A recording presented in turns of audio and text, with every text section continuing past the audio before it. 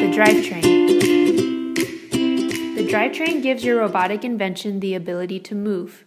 It comes in different forms, but in this example, we will use the Clawbot IQ base.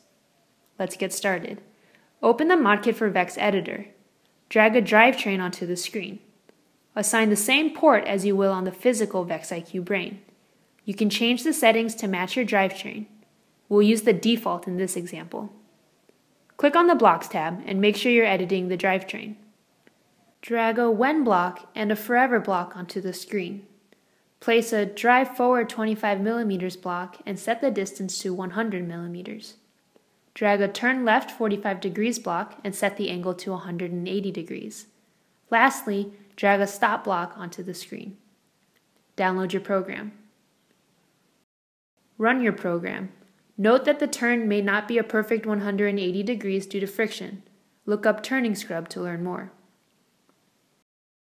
Next, let's modify the program to control the turning speed and drive speed of the drivetrain.